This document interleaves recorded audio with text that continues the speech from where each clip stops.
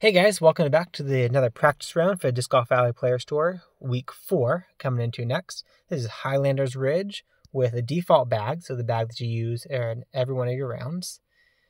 Got a tough right to left wind here, so this is most of the time going to be an accurate roll musket. With this wind, I'm going to go accurate wind break to get a little bit of slide. I'm going to slide on the ground play, that is. I'm going to slide to the left, aim that top chevron down right to the side of that bush, and usually about a disc and a half of hyzer for a neutral wind. A little bit extra here for that 3 wind. I'm going to fight against it and hopefully slide down on that hillside a little bit. That one is able to get us there in range. So let's see if we can get one next with a more neutral or a different wind to give you a better look at a typical line there. Last week's Players Tour really showed a lot of how much adjusting for wind is so important. Here's a big tailwind, so again, go that disc of hyzer instead of the disc and a half, my neutral. A big tailwind, I'm going to take a little bit off that. I wonder if an Explorer might be better here. I don't bag one, so I don't know. But that did get up next to the basket. On a neutral wind, let's see if we get one here this time. There's a more neutral wind. Accurate roll musket, slide left almost all the way. Top chevron on the top of that bush, and about a disc and a half of hyzer. You're going to get up on this hillside and have a little bit of a throw in left. Gets rid of the risk of going long. You can putt this or throw it in. If there's anything more than a 1 wind, I prefer to putt it. When the 1 wind, I'd throw in at about 30 feet, so about half the typical putt power. 57 or half the typical 60-foot power. This downhill, just keep that default. And a 60-foot putt downhill is going to end up right there in the chains. Let's move on to hole 2. Hole 2, I've lamented a lot about the randomness of this hole. And I give credit this line to Rodney. Your accurate roll musket, and the top chevron on the top of that Mando, and about a disc of hyzer. With that wind, I'm going to take just a little bit off of that to make sure that I don't go flying long right over the top of that wall. And with any luck, you're kicking down here right by the basket. So the musket is taking a little bit off for that tailwind. Typically, I'm going to be throwing this with the accurate roll sapphire. So my more typical line, let's see if we can get a easier neutral wind here. There we go. So I'm going to go accurate roll sapphire, slide right, top chevron right on the top of the Mando, and a disc of anhyzer. Hugs just around that window or that Mando, and knocks down here by the basket. If you get an ace here, realistically, it's a lucky ace. It's a lucky ace. You might get an unlucky par by kicking into the puddles. This one, I don't know. I used to think it's really random. Rodney showed me that line. It's been consistent since it's been working so far. All right, here in Highlander's Ridge 3, if you get a big wind, you can try and take advantage, going a light glide disc, and just really hang it out there. Obviously not something I practice a lot because that's not a good line to get up there. Maybe a lucky bounce. Oh. No. So the wind, that's on a multiplier. I'd have to test it. But realistically, in the event, what I'm taking here is a glide water skip drive. Aim down and just let that wind take it across just to be somewhere safe on the landing zone. That's the goal there. I'm going to go ahead and I got to get it in the basket before I can get a new wind without restarting here. Here's 262. I'm going to get my warship up there. Get some trees on the way, I hope. Nope. And still stay there. To go and put it in for what would be birdie, but I took the rethrow, so I think it's going to be bogey here. There. So yeah, the wind, you can take advantage of the light glide and play around a bit more with finding an angle there if you want to test that. My ideal in these practice lines is to find what's my typical throw. So this is the 1 wind. My typical throw here is going to be a glide skip drive on forehand. I slide left and aim the top chevron where this light part of the rock meets the hillside. And I go just over a half disc of anhyzer, about 3/4 even. And this gets across here. If you get it just right, which this one isn't there, it's going to skip up and give you even a potential eagle look. This maybe got there. Now, it could have gone a bit more, so I wouldn't be running this for eagle in the Players Tour without this clean look at it. I like to be about 150 or so before I'm running that eagle. So if I get 165, I'm taking the harp in there with about 165 of power. to just roll up here next to the basket. Let's see if I can shoot one more in a different wind to my more typical backhand line going at this. That's that forehand line. The forehand line, if there's even a one headwind, it gets pretty tricky.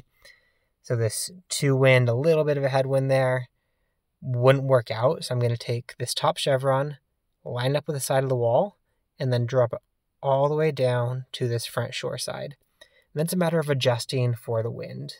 This two wind right to left will give me about a half disc of anhyzer on here. I go glide water skip just for a little extra safety in case I run that out a little bit too far wide. Most of the time here, you ended up behind this rock anyway without a real eagle look at the basket, which is why in a competitive round that's multiplayer where I want to be a little bit more aggressive, I'm taking the forehand line.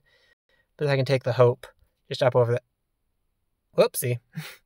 Got a little too quick there. Here I can take the fuse, get a little bit more height on it. Fuse up over the top. Should be able to get the trees, slow me down to be able to get that green. If you get a little pinch and you're pinched off there and you want to get a little safer, you can take a harp or something like that around the side here, and you still get pretty close for a throw-in. This is probably one of the trickier holes that you're going to be getting on Highlander's Ridge, or that I think anyway. That has a lot of possibilities for a big scoring separation. Eagle is in play with the right forehand, but also big numbers are in play with misses there. So getting safe is a big goal. All right, HR4 is an accurate glide sapphire. I aim down, slide left, and the goal is just get to this landing zone. It's another one, have some separation. Some people will get aggressive and try to land on that bridge. In a one wind, I have a decent line, but I'm not even going to mess around with it here. 369 in a headwind. This is a glide roll rive. Without the headwind, you can often get across here with a musket or a sapphire just fine, but the headwind and where the headwind pushed me a bit further back makes you disc up to the rive here. Got lucky hanging on there. Maybe could have given that a bit more height. I'm going to rotate around this bridge and go and toss it in there. So the main play there is accurate glide sapphire to landing zone, a musket or sapphire, if there's a big wind like that, the rive, across the water to the green, and then making the putt in. 5 here. I got some big winds to show you guys. I get a lot of dead skips here, so I just put the middle chevron there on that shadow, and with this wind, I'm going to go straight pull back and just try and get up around the corner there. This is another one that has a possibility to run it for the eagle. I'm adding like 20 or 30 feet to run it for the eagle. I think the smart play, if you're not confident, is just throw it to the base there. Don't risk going long. Let's see if I can make some magic here, go about 110 with the 3 headwind. That is able to sink that in there to get that eagle. Most of the time, just take plenty of power off, throw it near the base. I'm going to really be playing what my confidence looks like on that hole. Sorry, about a half disc of anhyzer, if that's a more neutral wind. 6 is an accurate roll musket, aim slightly down, and a little bit of anhyzer with a neutral wind. But with this 3 wind, I'm going straight back, even a little bit of hyzer, just to get me up there to landing zone. I'm not trying to get aggressive to ace this or even get super close. If you're in that landing zone, you have a good shot at making that next putt. So let me see if we can do it one more time, see if we can actual neutral wind.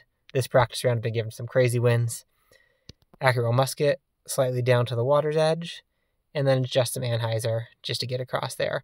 It's very rare, occasionally that leaks out if you're not quite right on your angle, but most of the time, even if you're a little bit off, that's going to check up before it goes OB. Let's move on to hole 7. Highlander's Ridge 7.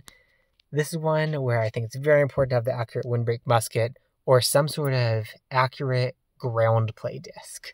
By ground play, I mean a water skip, windbreak, something that's not sticky and not skip.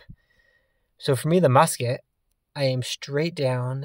It's kind of hard to see that kind of shadow where that top chevron's pointing right there. And with a 2 right to left wind, this is a straight pullback. Ideally for me, this is bouncing just before the OB line and sliding up that hillside a bit more. That didn't slide up very much, so it's making the adjustments for the throw-in. This is about a 20-foot adjustment for the hillside, but I have the 2 right to left wind, which is also going to add about 20 feet, so I'll go about 70 power. We'll be able to get me there because 68 was 70 feet already, and the 2 headwind was pushing me more. This one, unfortunately, with the heavy winds that come here on 7, 8, and 9, a lot of this is going to be practicing to learn the different wind adjustments. I think it's real important when you're learning the wind adjustments to learn your tolerances. What I mean by that is if it's a 3 or a 4 right to left wind, what's the furthest you're going to go to the left? Notice the furthest possible is with Anheuser and the furthest possible hyzer you're going to do. Once you have those, you know you're not going to at least not going to miss incredibly bad one way or the other. So get into practice mode a bit. Figure out in the hard winds what is the most adjustments you're going to make. I find that helps me a lot too on like Pioneer Bay 6, I think it is. I might be thinking of 7, where you get the steep Anheuser off the tee. It's a very small window of tolerance there. So know the tolerance for different winds to learn it. Glide skip paradigm off the tee on 8 for me here. This wind is incredible if I can get it right. Let's see if I can slide this up there with a great wind. You want a flippy skippy driver. Nah, I didn't commit anywhere near enough of that. You want a flippy skippy driver for this one to try and hit that gap and get up there for the eagle look, if that's what you're going for. If you're not going for the eagle look, it's really fine. Take a glide roll or glide water skip drive and just get it in the opening. If you get in the opening in the gap, you'll be able to throw up and get a fairly reasonable, simple looking birdie. Let's get a little crazy and try something here. See if we can get that in. Yeah. I've been working those. They're fun to throw. Let's see if I can show you a more normal one, though, without trying the aggressive line. Obviously, the aggressive line didn't even work out the first time. So a glide water skip drive, most you're going to have. Aim in a 1 wind just under the basket and just a little bit of Anheuser on that disc. Again, the whole goal is just get to this landing zone here in the opening. Once you're here in the opening, you're going to be thrown up to get close to the birdie. So it's 248. I take the throw-in distance of my disc. So this Warship was about 240 for the throw-in. And so I'm not throwing this in, but the elevation helps that throw-in distance is pretty good for lining up what the layup's going to be. So it's 240 throw-in disc, so 240 is going to be a layup with this elevation change to get close. Main goal here, just again, hit that landing zone. If you want to get aggressive, take a flippy skippy driver and try and skip it up there and then add some 30, 40 feet. The elevation changes are different. So you have to practice those elevation changes. This hole 9, this one I throw very different than a lot of people who I see taking an accurate roll Sapphire up high. I like to take an accurate roll Musket down low and really rely on my throw-in. I want to get between 60 and 80 feet. Get down low so the wind's not a factor. And try and not get down here. Try and get that a little bit further to the left, it looks like would work. This 60 feet, though, with the 2 wind, 20 feet elevation change, I will go right about 60. Oh, that's a bummer. That's a tough one, just why you really don't want to be down here. Let's see if I can adjust that a little more upwards. And then I'm going to get back to that tee for you guys. Yeah, 60 would have worked if I had gotten around the obstacle there. Let's see a more normal one where I'm not ending up way out there. 1 wind, good opportunity to show it. Get the low Musket and get it out here to this landing zone. I think if I get to this last strip and a little bit to the right, I'm looking good. 70, I'm going to add about 10 feet of power for getting up this hillside. It's close enough no matter where you are down the hill. That 10 feet of power with a good number to add. So I'm going to go with 80 and going through it in there.